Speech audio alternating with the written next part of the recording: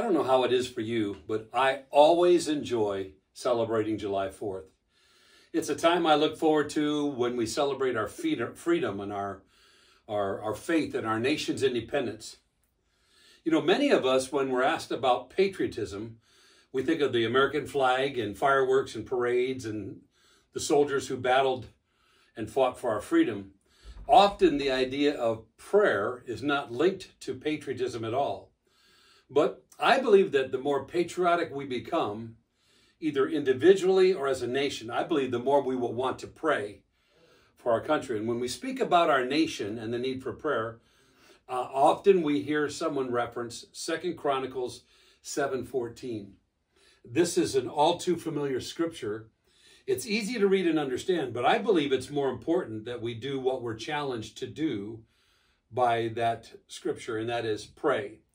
Listen to the verse with me, 2 Chronicles 7:14, where we read, "If my people who are called by my name humble themselves and pray and seek my face and turn from their wicked ways, then I will hear from heaven and will forgive their sin and heal their land." And he goes on in verse 15 to say, "My eyes will be open and ears attentive to the prayer that is made." The truth is that our nation was birthed out of prayer. The Declaration of Independence on July 4th, 1776 was first preempted with our founding fathers praying. During the First Continental Congress meeting, September 4th, 1774, during those 2 years between there and 1776, the delegates prayed for a nation under God. George Washington wrote in his diary at the time, quote, "Went to church and fasted all day." John Adams wrote in his diary, "God grant us wisdom and fortitude." And there was another gentleman named Tom Cushing. He was a delegate from Massachusetts. He was also moved by prayer, and Tom Cushing asked the Continental Congress to be opened up in prayer, and his motion was passed. A nation under God was born.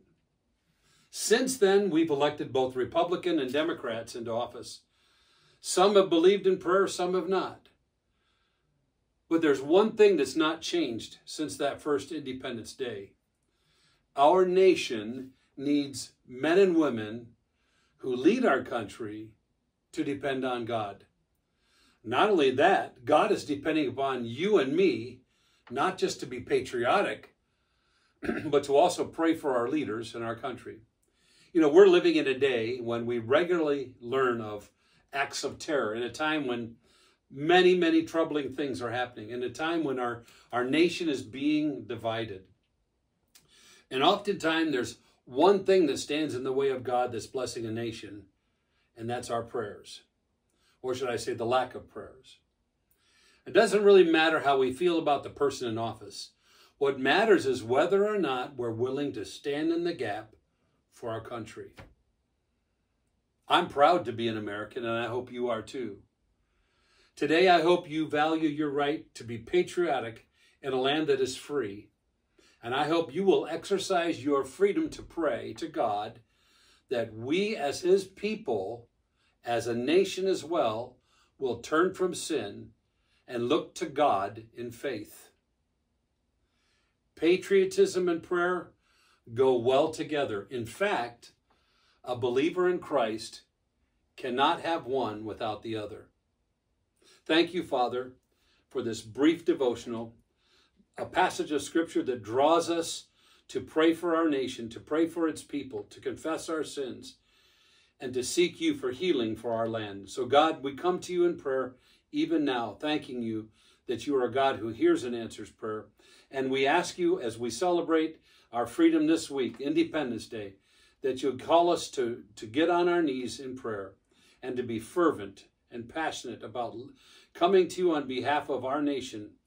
And Lord, we look forward to seeing what you're going to do as we, your children, become obedient to you in prayer. In Jesus' name, amen.